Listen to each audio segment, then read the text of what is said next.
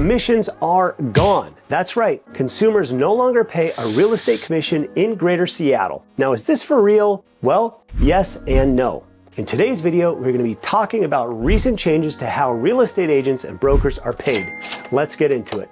Effective October 3rd of this year, just 2 months ago, our local MLS called the Northwest Multiple Listing Service eliminated the word commission from its forms and has since replaced it with the word compensation. Now, before you think this is just some silly play on words or some semantics game, it's important to understand the implications of this change and why it came about. This all started in the wake of several lawsuits, even class action lawsuits, receiving national attention. Some of them have spanned years, which ultimately scrutinized the payment methodology for real estate professionals. One case brought in March of 2019 by home seller Christopher Morrell against the National Association of Realtors and Brokerages, Realogy, Home Services of America, RE/MAX, and Keller Williams.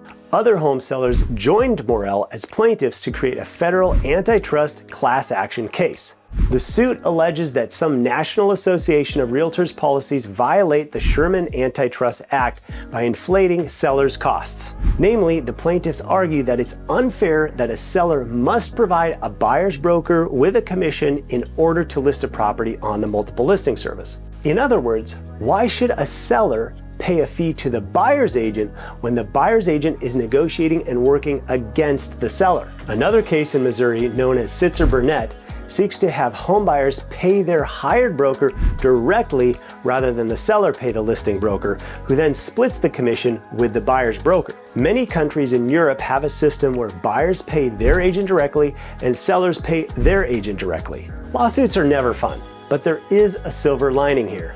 Our MLS has responded with a proactive approach by being amongst the first MLSs to make a few key changes that create more transparency and flexibility for consumers.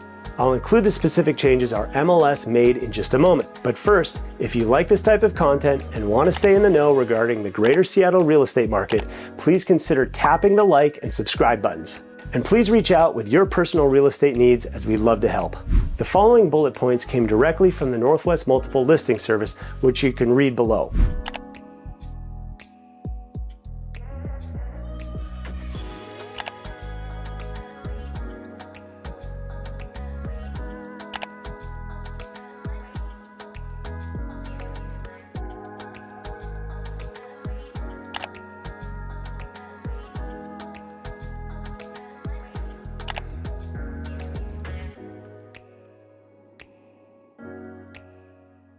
Here's the bottom line.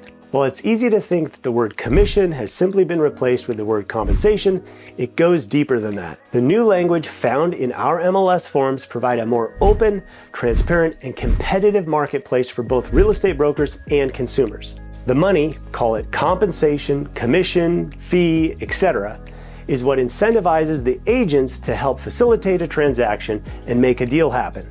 Like so many things involving money, you need to be careful, and buyers and sellers in a real estate transaction need to be informed. They should know what options they have and what exactly they are paying for. That's why it's important to have a candid and transparent conversation with your agent. Many realtors are not worth their fee, others are. Now, personally, I welcome the conversation about my fee structure and compensation because it gives me the opportunity to explain what unique services, skills, and experience I bring to the table that differentiate me from the competition. Ultimately, the marketplace will determine what each buyer's agent is worth and what each seller's agent is worth. Now I'd like to hear your thoughts. What do you think about how real estate agents and brokers are compensated? How should real estate professionals be paid? Please comment below. See you in the next video.